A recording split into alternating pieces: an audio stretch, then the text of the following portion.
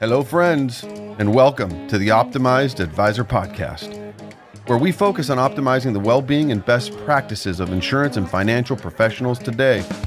On this show, our objective is to help you optimize your life, optimize your profession, and learn from other optimized advisors. I'm your host, Scott Heinela. We hope you enjoy the show.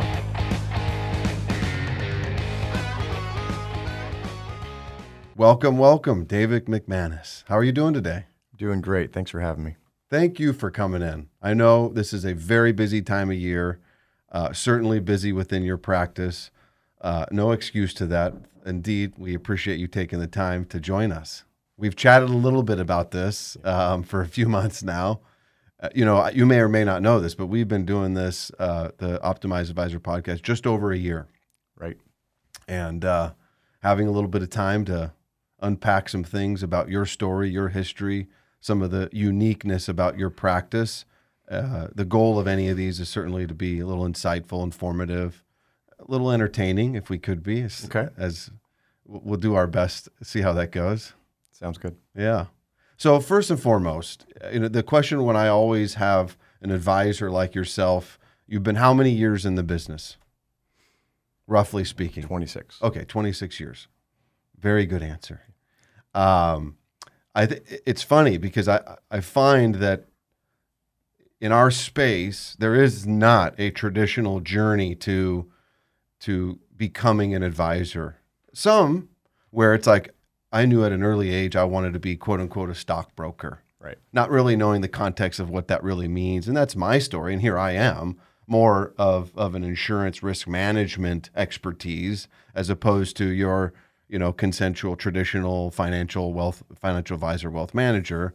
I took a little tangent, but it's interesting. I find it's rare that advisors are like, oh, I knew at an early age, this is what I was going to be. It's some unique story that leads to where they find themselves.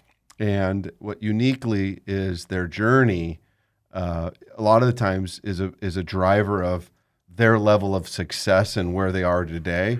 And it's so unique. I'm always fascinated by that. So long way around all of that. Sure. How did you find yourself to become a financial advisor, wealth manager? I think since I was a teenager, I saw a financial planner in my family and thought, okay, that is a good direction to go. Mm-hmm. Obviously you see financial advisors, and some of them drive fancy cars, live in nice houses, and it's like, okay, I could do that. And I didn't know much about financial planning at the time. Not really stockbroker, but financial advisor. Right. So I wanted to do that. Ended up going to San Diego State, and they have an undergrad program in financial planning. Okay. And so my degree is actually in financial planning. I have a financial services degree. Mm-hmm. The professors that I had there were fantastic. They actually wrote questions for the CFP. Two of them wrote the different books the CFP board uses. Mm-hmm. So graduated with a degree in financial planning and a certificate in personal financial planning. Okay. And went right into it. So where was the first firm you were hired on? So graduated in May, I think it was. Got married in August. Wow. To my high school sweetheart, 26 years. So you proposed when? If you graduated in May, married in August, when did you propose? After graduation? No, it was before. It was? Okay. Yeah. Okay. We were engaged through college. Wow. So that's not dissimilar to me, by the way. I know. Let me think about this. No, I proposed to Melissa the summer after I had graduated from college. She was still going. She had 1 year left. Right. So did Kim. Yeah. Right. Yeah. Interesting. She still worked or still went to school in our first year of marriage. San Diego State as well? She transferred to Long Beach. Got it. Okay. Yeah. My alma mater. Yeah. Wow. Interesting. Yeah. Okay. So married in August. Married in August. Literally started the morning after my honeymoon. Got back on Sunday, started Monday because, I plan things. Mm-hmm. So we planned that. And by the way, it was at American Express Financial. Okay. And I bugged them, the the guy that ran that, literally every week. I would call him from San Diego to try and get this job. And they just, they don't take college kids. Well, after the first year, I was in the top 10% in the nation from their calculations. And the next year, they hired a whole bunch of college kids. What was it about American Express that attracted you to want that position within that company, as opposed to however many others that existed that did recruit right out of college? So the family member I was telling you about, that's where he was working at the time, wasn't when I started. Okay. And so I was told that would be a great location to learn and to learn how to do financial planning. Was it? I will say, quickly realized I knew more about financial planning than a lot of the people training me. Okay. I used to run down the hall to my boss and one of the managers there, Arthur Cooper, and I would say, hey, this person, true story, this person just told this client that if his wife has never worked, she will not receive Social Security. That's wrong. Yeah, that doesn't sound right. And so I go back. He's like, yeah, you're right. I had $500,000 IRA being rollover for this client, and he called later that night and said, I checked my CPA. You guys don't know what you're talking about. Cancel all the paperwork. Oh, man. And so, and that kept happening. And finally ended up saying, let me do this on my own. I will, because we had to be, I was supposed to sit there and watch somebody give a presentation. Right. And kind of in the shadows, right? As a junior advisor. And it's like, wait a minute. You make the phone calls, get the client in, somebody else sells and teaches you how to be an advisor. And damn it, this is the way we do it. Right. And yet things kept being wrong. And I kept going back to Arthur and saying, hey, this is wrong. Short version of that is after about exactly 2 years there, said, hey, we should try something else. I have an opportunity to go to Lincoln. I thought we were going independent.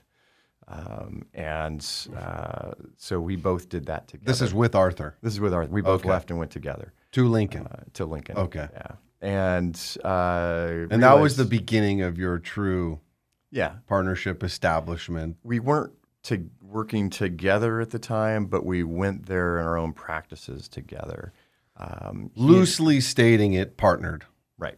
Okay. Yeah, loosely stating it. And then a few other advisors came over and joined us there. And another long story short, he left and then kept trying to get me to join him. And finally, in July of 2001, we joined firms. And my practice, his practice, we started Cooper McManus. Okay. And when 2005? 2001. 2001. Okay. Yeah. Wow. Interesting time. I think if we look back, it was July 2001. Look back on it, I think we had probably $30 million between the two of us. And we built that between our own production, and then also we're an OSJ branch and ended up bringing in 45, 50 advisors since then. Interesting. Here we are today. Yeah. Life is blessed. It's good. So going back, I want to segue for a moment. With many of our advisors, we kind of ask these, I would say, some thought-provoking questions, and it's more of a way that we can get to better understand you. And another parallel, that you grew up with your parents, which is interesting. Instead of answering the question, what's the most meaningful gift you've ever received and why, most people will answer a physical object or something that they received as a physical gift. Okay. Your answer was not. It was to grow up with your grandparents. They helped mold you into the way that you were. So I was raised by a single mother, private school teacher, and she was wonderful. Wonderful, wonderful. My father passed away when I was, let's see here, Wendy was 11. So I was probably 4. I tell people I have postcard images of my father, but that's it. I never had any relationship with him. Point being, my grandparents, they go by the name Nana and Papa. He was my father figure. He was my mentor. They were the example of just living a good marriage, a great life, not overly wealthy, but did everything in my perspective, right, and through the lens, the right way. Right. So they were an example for me in my life. Again, I'm very intrigued by how you responded to that question as a gift. So what was your relationship with your grandparents, and why did they impact you so much? I always had a strong relationship with them. We were always at their house. They helped. I mean, they were the matriarchs and patriarchs of our family, and we had a great other family. Other grandparents were great also, but these grandma and poppy were the ones that I lived with throughout part of my teenage years. I think I moved out of the house around 16. When I say moved out, I mean mom, stepdad, they were doing their thing, and I ended up leaving and Moving in with them? moving in with my grandparents. Oh, right. Okay. And they were single marriage whole way through. Yeah, yeah. My grandpa owned a company and was very successful. Sold it, got screwed on the sale, and so I watched how he struggled going from everything he had to still very, very well off, but just different than what their retirement had planned. Yeah. So I saw how the finances impacted them.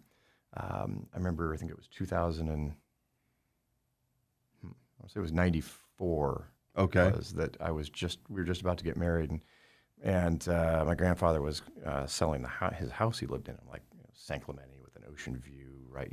You could see the whitewash. It was fantastic. And I was like, hey, let's, we'll help you make the payments so you can keep the house. And then down the road, we'll sell it. And my wife's like, we're not living the first year of our marriage, in the home. with your grandparents. I'm like, Right. yeah, that's probably a good idea. But they sold that house for like, I don't know, I think it was $240,000. Oh my gosh. I was like, oh, crazy. But so Hindsight's always 20/20 though, right? I mean, it's it like, always is. who would have known what appreciation we've seen in the last few decades? And that was, But it is staggering to see. well, that was a time when the real estate market was just falling like crazy. So, but other than that, my grandparents were just, my wife and my grandmother were like best friends. I mean, they were just great people you could sit and talk to forever. Mm-hmm. And they were safe. You could come tell them anything, and they would just help out, and all the time. I bought a car. My first car I bought when I was 15. I couldn't even drive it yet, and I had payments on it. I was working as a waiter at an Italian restaurant, 5-star Italian restaurant. I was wearing a tuxedo, and they would drop me off, and before I got a car, I finally get a car. I found the one I wanted, and he went down to the bank and helped me get a cosign. He cosigned on the loan. Mm. They gave it was a few grand. They gave it to him Right. just because he had accounts there. Right. But they added my name to it, so I technically cosigned the loan. It was great. Right. I made payments. I think it was $78 a month for until that car was paid off. Right. 66 Mustang. It was great. Interesting. Yeah. It's funny how just certain people impact us in life and mold us to who Right. we are and kind of shape the people that we are through those experiences and the relationships that we had with people. And hopefully we're blessed enough, anyone in life, to be exposed to those that set good examples. And we as people are insightful enough to absorb those qualities. It's easier said than done, I think, for a lot of people. It is. I don't know. Okay, so looking at your practice today, there's obviously been a lot of shift and growth and development. Tell the story about, we were talking about this at dinner the other night, how pre-pandemic COVID, that all of your meetings were in person. Right. And now, what does it look like? Well, I think when you first start, and we're going to go back to 26 years ago, I would meet anybody anywhere, at their house or any time of day. And as you grow your practice, it's you end up saying, nope, all meetings are in the office unless it's somebody who's probably in their 90s. So how many in-person meetings could you successfully conduct in a given day in your office? So, because I would define that as being the most efficient in-person way to conduct your business, as opposed to running around, meeting with clients. Very inefficient. I mean, giving time for you're not sure how long this meeting's going to go, and then you have to, eat, and you've got people walking through and interrupting your day. I'd say 4. 4, yeah, because you really don't want clients leaving, saying bye to clients while others are sitting in the lobby waiting to come in. I've done that, but yeah. Yes, it happens, but that's not by design. No. And we wouldn't categorize that as optimal. No, it's not optimal. Right. So probably 4. 4, okay. Yeah. And the day's done. Yeah, and we're waxed too. And you're spent. Yeah. But because also the meetings go longer than you think, and there's not a deadline. You give yourself enough time so there isn't that overlap, which it's different today. Right. Okay, so today. So what happened in March? This would have been March of 2020. 2020. You go into a meeting, and we don't need to go into the details, but you realize, wait a minute, this isn't going to work. I think it took a while to get this probably dialed in right, because again, it was going to take 2 weeks and flatten the curve. Right. And so that's what we all back thought. In 2 weeks, right? So we'd be home at 3:34 in the afternoon. Right. It'd be happy hour on the driveway. Right. 2 weeks. This will be fun. It'll be great. Yeah. And since then, I think, everything, the world has shifted and changed. And now we've just had to change the way we do business. Honestly, it's more efficient now. Mm-hmm. I mean, a lot more efficient. I can have twice as many meetings in one day. And now I have it's structured different. I have one of my team in every meeting taking notes. But usually those meetings aren't going over because you get everything done in that period of time you need to. And then you've got another meeting. I've done back-to-back meetings in a day. Yeah, you're exhausted, but I've done 8 meetings in a day, all back-to-back, and haven't had to worry about putting in notes or telling my team, here's what we're doing, because I had people on the calls with me, and all of the behind-the-scenes stuff is being done. So I can just focus on the client. So the last time you met with a client in person was when? Last week. Okay. I mean, still doing meetings occasionally in the office as needed, or as clients want. There's clients want to be in person, and I'm totally fine with that. I don't mind doing that at all. Right. But I'd say most of the time, at 95% of the time right now, it's Zooms. Right. And so in that, you find that. So who's scheduling the meetings? What's the process in doing all of this? Let's talk a little bit about the team. Who are the seats on the bus? Yeah. What is the responsibilities of your team members, and how does that work so that we can operate efficiently? Yeah, I have an amazing team, and they were efficient before. They are surprisingly more efficient now. They love working at home, and they are good at it. And I have just an amazing team. To answer your question, Marissa is my right hand. She schedules everything, and I mean, if I actually schedule an appointment, it's trouble. Because I've probably messed it up somewhere. Right. And she is on. She's emailing. She's calling. She's having conversations with clients, scheduling the next appointments. Confirming appointments, and she also does all of the paperwork that's needed too. Okay. So she's my admin, executive assistant. She is phenomenal. Okay. Really great. Been with you for how long? 4 years. Easy to find? No, I went through a handful of people, and it was always a challenge, and people in the industry, not in the industry. She was not in the industry, but she was referred to me by a friend of mine, really close friend. And I will tell you, for the first year, frustrating as ever. She didn't know anything about our industry. Right, and a lot of acronyms. Yes. The learning curve is steep. Right. Yeah. I was typing an email before I came here, and I was on the phone with a client, typing an email to her, and she calls me on the way here, and she goes, "By the way, I had everything done that you were sending me that email. I was pushing send because she can read my mind. She's gotten to that point, yeah. and it's there before I need it or before I even know I needed it. I have a Zoom meeting and she's got it set up, and below there here's the last email they sent. Here's all the information about them in case you forgot. By the way, they have a kid at this college or that place. I mean, she literally has it all spelled out. So if anything I need, it's right there. Here's their performance on their portfolio. Here's everything. She does it all. She's great. Yeah. And does all the paperwork. And if she needs something, she's not afraid to call the client and ask and gather. I don't have to go do that. Yeah. Very hard to find. And a diamond in the rough. And again, first year was not that great, but we got through it. She was a business owner herself, and so she understands, what I'm going through, and thinks ahead and knows what I'm looking for. Yeah. So, okay, next. Anita has ran an RIA for 30 years.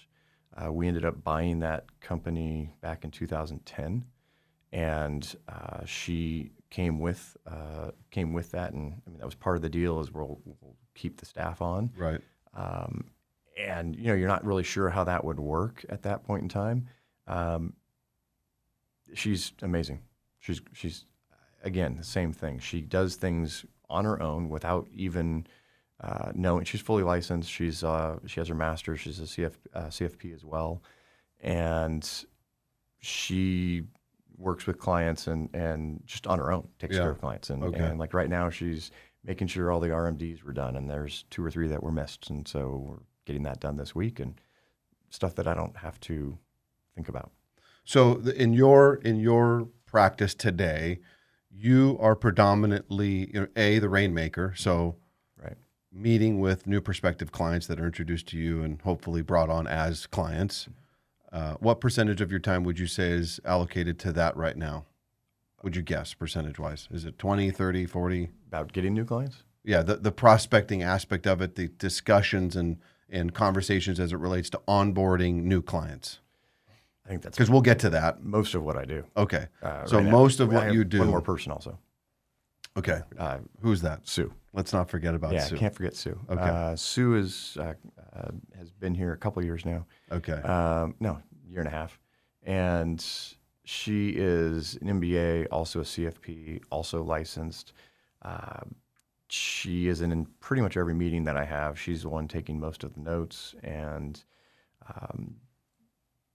yeah, we've talked a little bit about that. Meticulous notes. Meticulous. I think a lot of the time. Also research. Does a ton of research. Research. Okay. So I think a lot of times advisors, we don't have somebody taking our notes. So we find ourselves either being distracted because we want to gather the pertinent details and the information that's very, very much necessary. But what it does, it detracts from the flow of the conversation.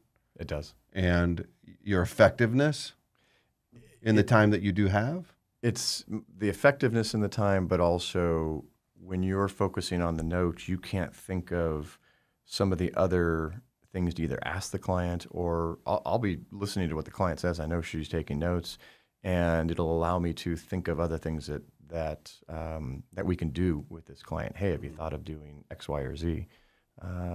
And so it allows me to ask better questions. Well, and be fully invested in listening. Right. Not easy in many cases, right? No, we can't multitask. Right. Right. Well, everybody has their capacity, but also I would imagine you're dealing with some intricate cases and also some more. Well, let's talk a little bit about that. So your practice today is very, very. You have the opposite problem that many have, which is procuring new prospects and clients is a challenge. In your situation, the uniqueness that you've been able to build is too many. I don't know if I'd say too many clients, but I don't know if it's ever too many. But it's never too many. Although everybody has a bandwidth, right, in a capacity. There is a bandwidth. Let's just say that having introductions and conversations with new clients is not a challenge for you and your team. No. Okay, why is that? I think the biggest problem financial advisors have is where's my next client? We're always, focused on here's the client I have right now or this week or this month, and now what's the next? And we're always looking for Hunting, that next hunting. Right, hunting for the next client. We have a referral source that we have meetings set up.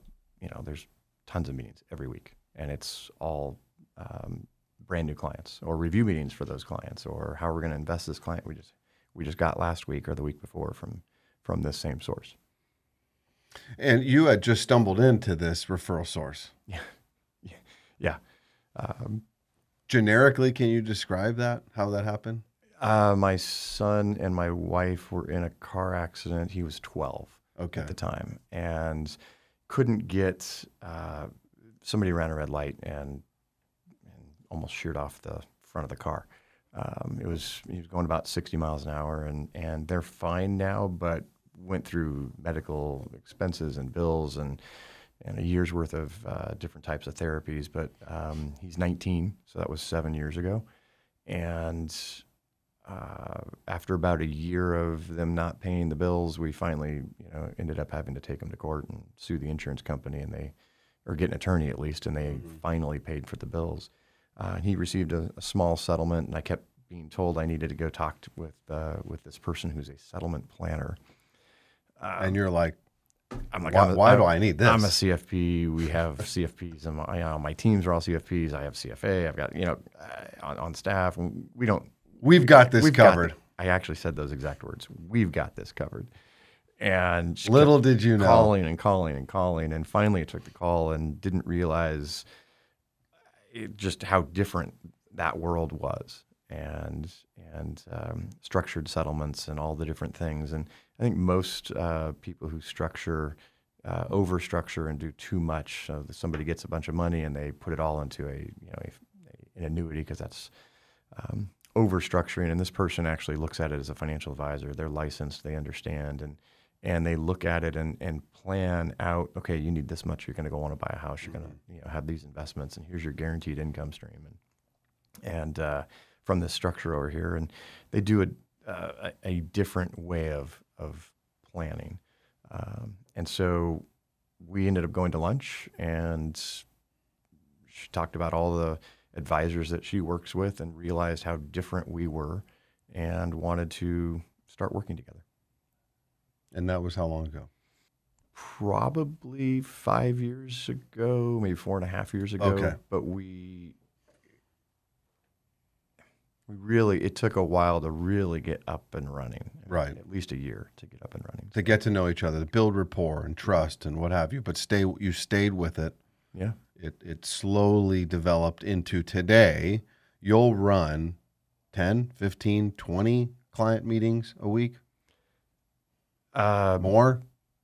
20 to 30. 20 to 30 client meetings. Client meetings a week. And some are reviews, and some are, hey, I'm buying a car, or I'm doing this, buying a house, buying a piece of property, and how should I do it? And should I own an LLC? Should I do an exchange? I mean, we do a lot of that planning, but I'd say most of them are new clients.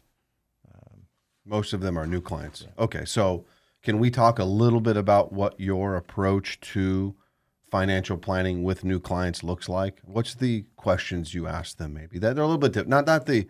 Not the financial metrics, maybe, or some of the more mundane, traditional. Is what differences do you make, or what is how is the process different? Well, I think the process is different with these referrals and these clients that we're getting. And I still get referrals from my current client base. Correct. And that's another thing. But I would say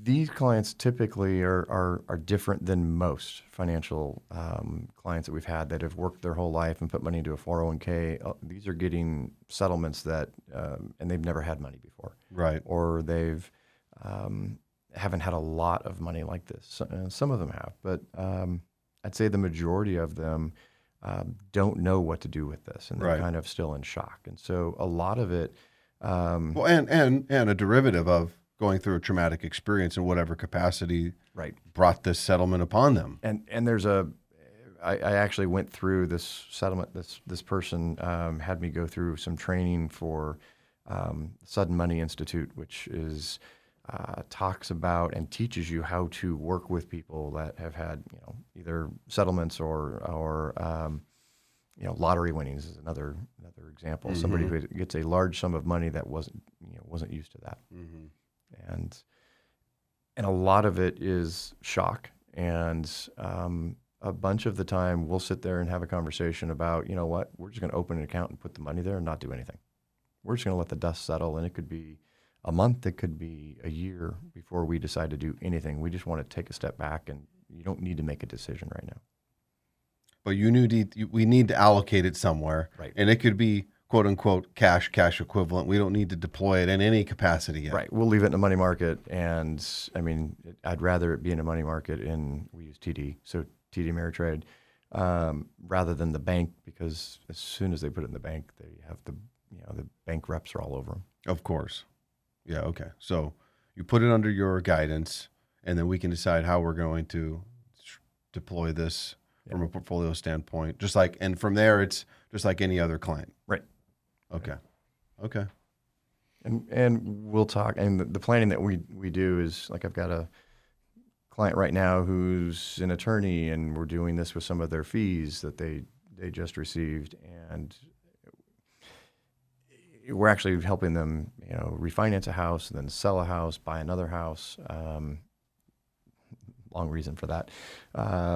But we're doing much, and we're doing tax planning with them and some other things. So we've had probably 5 meetings with this client in the last couple of weeks. So not all of these meetings are brand new initial, but we had one meeting with a CPA, one meeting with an estate planning attorney. And this was some pretty large income this year for this client. We're just trying to do some year-end planning for him.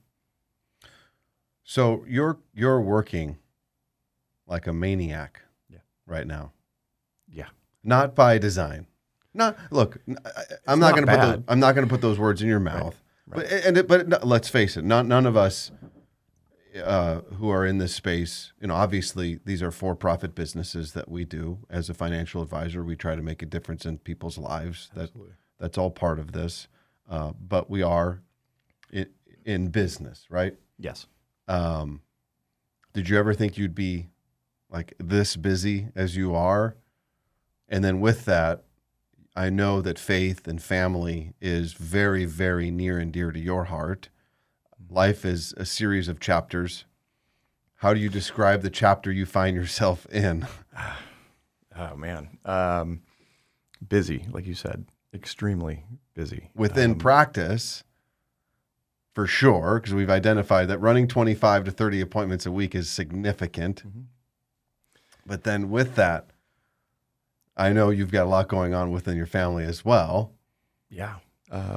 We've got that one thing that's where good staff and scheduling comes into play.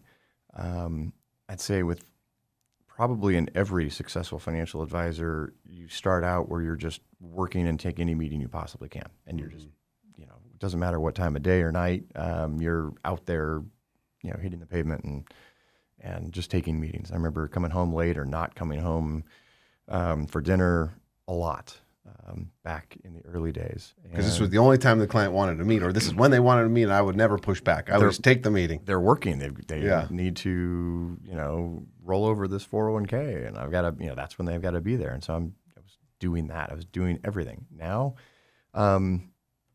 we have more. It is a little overwhelming having that many. I am actually in desperate need for a very high quality junior advisor to help train.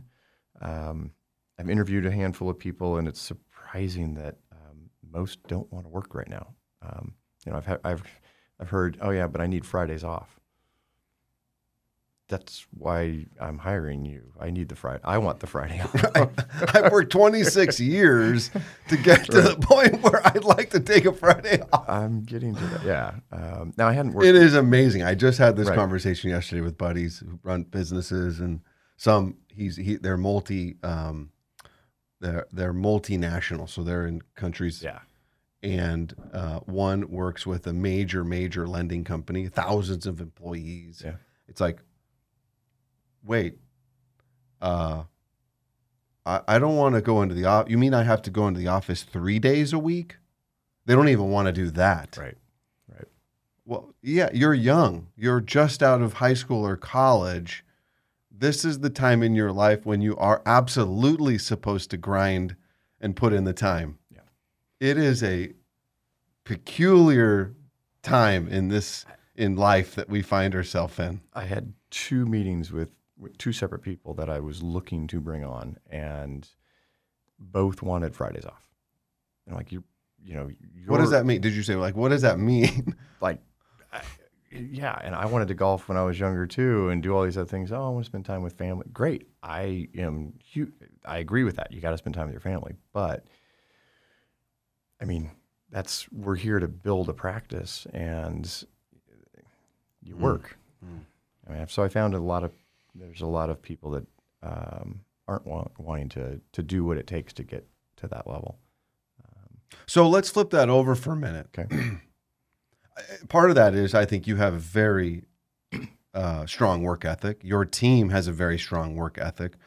Inserting that fly into the ointment, let's say it is the perfect candidate from their mindset, their credentials. They absolutely could emulate you. Culturally, that in of itself could be quite the challenge. Right. But let's flip that on upside down for a minute. What could we all learn from these younger individuals who are saying, no, I'm not willing to compromise certain aspects of my life in exchange for the dollar. dollar or professional pursuit? I don't know. There's something to be said about that. And I think it took, I will say in the last 5 or 6 years, I have changed the way that I do business.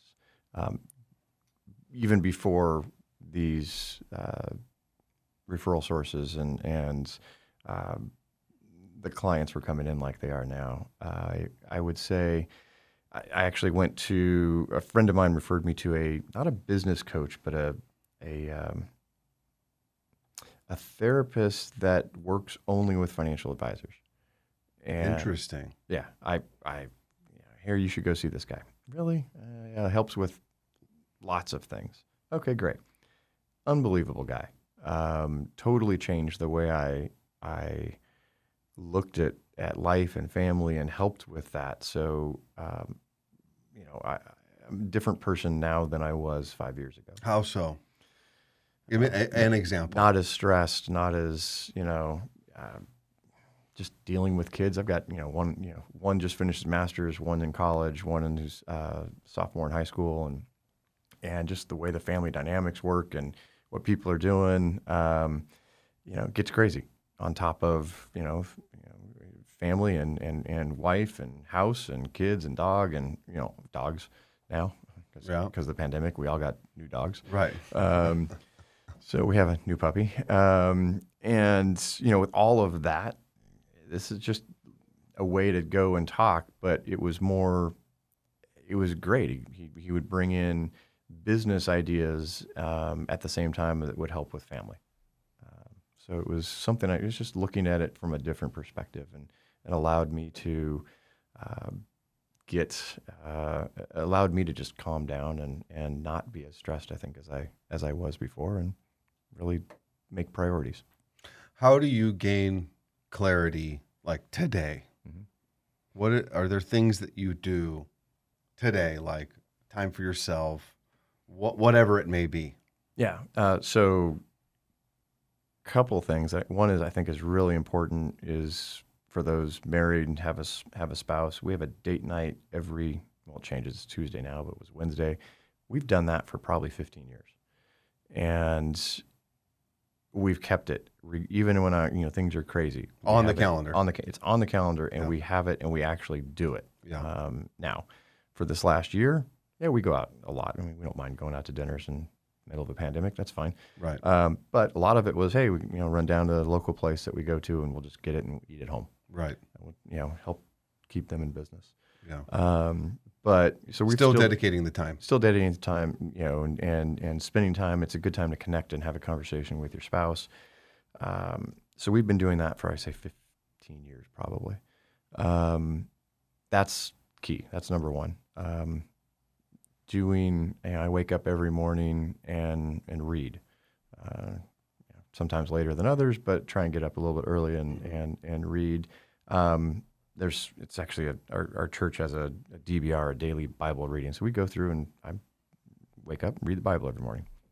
That's one thing that we do. Our church is important to us. We have another small group on Wednesdays. So now we've switched our date night from Wednesdays to Tuesdays, and we have a group that we get together. For the Bible study. Yeah. We get together on Wednesdays, and it's just a great group of people. So that's one way we stay focused. So another thing I wanted to question you about, I would say a non-traditional answer to a very, what I think, insightful in many cases and thought-provoking, and you answered it in wonderful color. Okay. So the question is, what's the most meaningful gift you've ever given and why? Again, it's a tangible item, more transactional in nature, not the case with you. A memory box that I give my clients, I'll just read your answer. That's all right with you? Yes. Okay. I have them write down and read to their children something they remember about them. Have them start with, "For where your treasure is, there your heart will be also." Right. Why do you do that? How did that come to be? Probably 15 years ago, we started working with a gentleman by the name of Lee Brower, and he has his Brower Quadrants and Empowered Wealth as part of his company, and he puts money into a different perspective and allows you to have these conversations with clients that take it more than just about the money. Because we're financial advisors. At the end of the day, we're here to help people and grow their wealth. But this helps the client step back and really see what's the most important. And in this case, this was one of his ideas, and he's done this with others.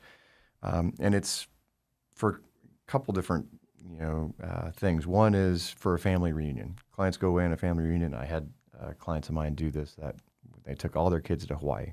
And it's like, hey, here's this box, and spend some time beforehand and write for each one of your kids and grandkids that were there, I remember when, and write something that you remember about that and about our family. I remember when, we went boogie boarding together, grandpa or something like that. Mm-hmm. And so you have them do that and you share it with the family. And then you tell them tomorrow we're going to have dinner, just like we did tonight, and you guys spend some time and write about somebody else in the group here. I remember when we did this. And then keep all these in this memory box. And those are your memories. The first time Lee Brower, had us do it ourselves. And so I wrote out these 5 things that I remember when, and my youngest son, we had just got back from Hawaii, and I remember when we did, we boogie boarded on, in this beach in Hawaii. And I remember when there were 5 things on this. And I bring this home, and I hadn't showed it to him yet. And to your son? To my son. Yeah. And I was going to show it to him over the weekend. And because I was busy and he was busy, and yeah. And so he comes home and he's got this laminated placemat that he made at school. And at the top it says, "I remember when." And he's got the same 5 things that I had written. Totally two separate things. Wow. And I just look at it and I go over to my bag, I grab out mine, and I was bawling. Yeah. And I'm showing him these things. Mine are handwritten out, a couple pages, but it was the same 5 things that he put on his. And so I have a box and I put all of that in there. You were bawling. Yeah, dude. Yeah. Showing it to my wife. It's a God thing. Yeah. Showing it to my wife. I'm like, look at this. I wrote this, and I had no idea he was even, doing this at school. Right. Who would know? I've done this for clients who have passed away, and their family. I had a very large client, my largest client, 95 years old, passes away, and they've got 2 kids, and so I give each of the 2 kids, and by kids I mean they're in their 60s and 70s, or 70s actually at the time. They end up, late 60s. give this to them and say, here's this this box. Explain to them how to do it with their kids, and I mean they're inheriting a lot of money, and I'm helping the whole family and distribute the estate, and we keep everything in trust, and so 6 months later, one of the kids has a 70th birthday party in East Coast, so we get invited to that, and so my wife and I go, and we're sitting on.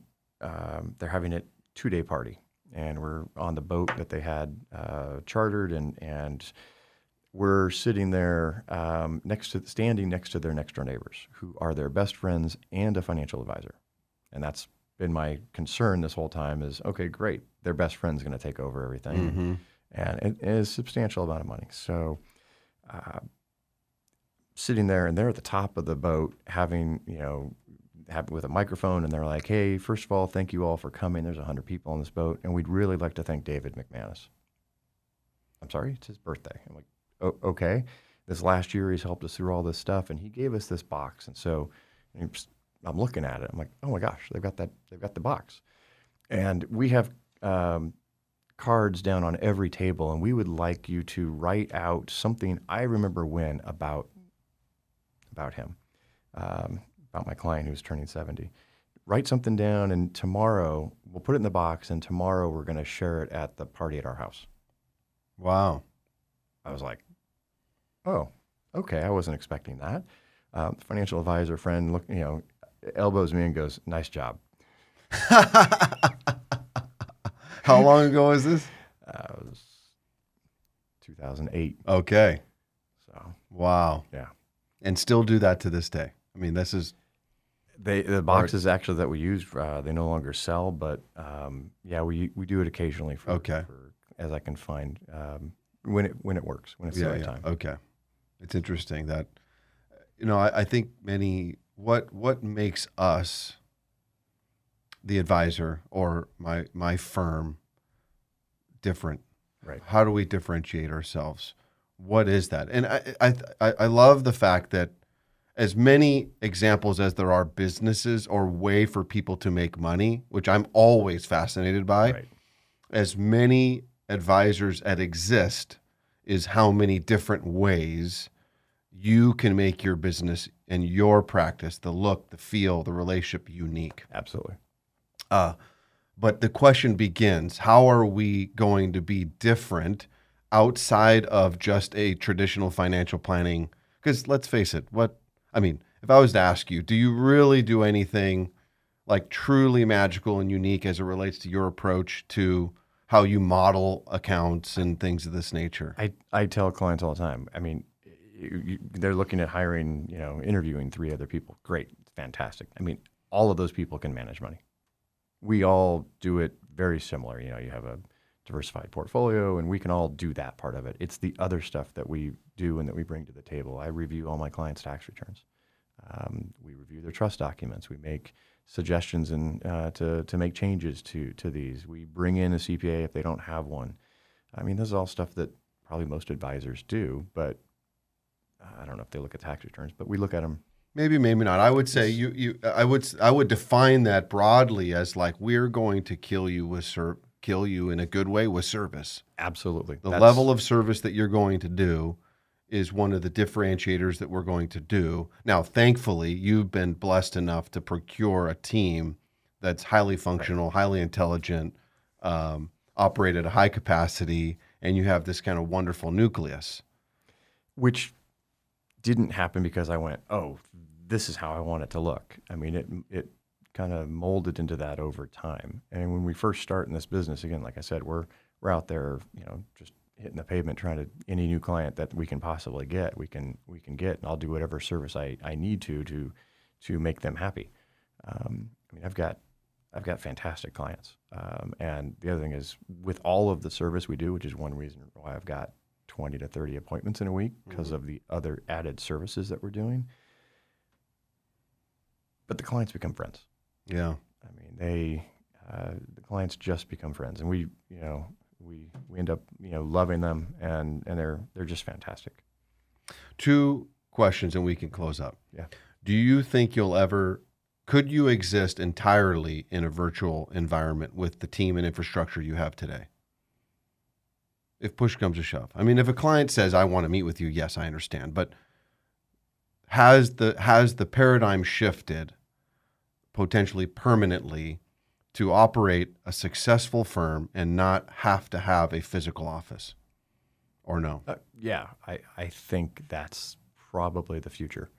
And I say that I own a building, with Arthur Cooper, Right, in Irvine Spectrum. So we yeah, own you have a physical office we have that a you physical own and office.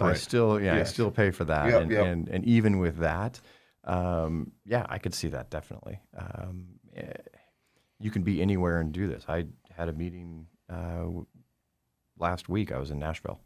We bought a small place out there because my son is going to school, and we were at that house, and I was having meetings, Zoom meetings from there, and clients were like, "Oh yeah, you're out of town. Okay, that's great. We could do this a different time." No, this is scheduled and planned, and there's a reason for it. There's no reason not to have it. I have Wi-Fi here. We're good. Mm-hmm.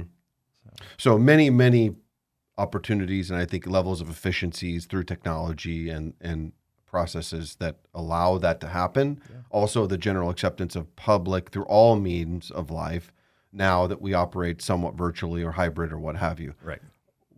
From a planning practice standpoint, what's the major drawback to that? Or is there any? Are there deficiencies? Yeah, some of the deficiencies are, clients like to see you and shake your hand. They like to see you in person. Eyeball to eyeball. Yeah, that's been the hardest thing, I think, to overcome. How have you done that, though? I don't think I've done it. I think the pandemic's done that. People are worried or scared to come in. Everyone's wearing masks. Everyone's using hand sanitizer and not wanting to see you. So Right. that has really been what made that happen. And again, I'll meet a client, anybody, anytime they want. Of course. But it seems Don't like, need to. It seems like most people don't want to. Right. It's easier for them. They don't have to drive in. And it's easier for us because I'm on, I finish one meeting and literally go right into the next. How long do you want to be doing this? Have you thought about that? You're still a young man. How much longer? Have you given much thought to this? Like what? Turning 50 in a couple months. So. Still a young man. Okay, but in fairness to that point, have you given much thought to, what does the next 10 years look like? Yeah. I would love to have a junior advisor or two or three that are helping to run the practice, meet the clients. I have a great team right now, but I do need to expand that. But in this industry and in what we do, I know I've got a friend of mine who is 80-something years old right now, and he's still going into the office and loving it. And so, but he travels 6 months out of the year, Mm-hmm. and he has an office, and he's doing great. So Right. I don't know if there needs to be an end, like hey, I'm going to sell the practice to somebody else, or have a good team in place where they can run it, and you can still take the time off you need to. Right. Now, the question my wife would be asking is, are you sure you could actually let go and do that? Because I do have a problem with that. That's just me. Well, I think many of us in this trade, Absolutely. type A, giving up that level of control, It's hard. relinquishing, it's very hard because Especially when you want it done the way you would do it. they're my clients. Yeah. I mean, I've worked really hard, and these are meaningful relationships to me that some of them have spanned decades. They're friends. Yeah. Yeah. But that, on the flip side, that is the good fortune. It's not like we're in a physical business where, Right. let's face it, I can only do physical construction for so long. Right. Totally. My body eventually will get to the point where that ship Wears has set sailed. As long as I have mental capacity, That's it. you could As do long this as we well have- into your 80s. As long as we have mental capacity. I agree. Mm-hmm. Interesting. Yeah. I don't have any plans anytime soon. Another conversation, though, and we can maybe wrap on this: the premium that firms are getting Right. today, not just in our business, but I just think with the looseness of money today and how cheap money is, business valuations are ridiculous. Yeah. And the premiums of wealth management firms, advisory firms, is something we've never seen before, right? I was talking with an advisor the other day, and what they got for their practice was crazy. Yeah, I mean, shocking. You wonder if it's short-lived, Yeah. if it's here to stay. I don't know. Question would be, what would you do? What do you do? Yeah, what do you do after? I mean, Yeah. if you did that, Okay, sounds great. would You go sell do? your practice. You're 50 years old. What do you do on the first Saturday or the first Monday? Not Right. Saturday. The first Monday. Right. What are you going to do? Maybe go golf, but you can only do that so much. So much. Yeah. No, I don't see myself doing that anytime soon. They're interesting questions, right? And Yeah. I would think many advisors are struggling with this, but that becomes the big business question of, okay, if I did, what do I do? Yeah. It's easier said than done. You can't just flip the switch on that and got all the answers sorted. Right. A lot easier said than done. Well, thank you for coming in. Hey, thanks for having me. Till next time. Thank you for tuning in to today's episode. Please subscribe, like, share, leave a comment or review. Be sure to check us out on social media at Optimized Advisor Podcast. Till next time.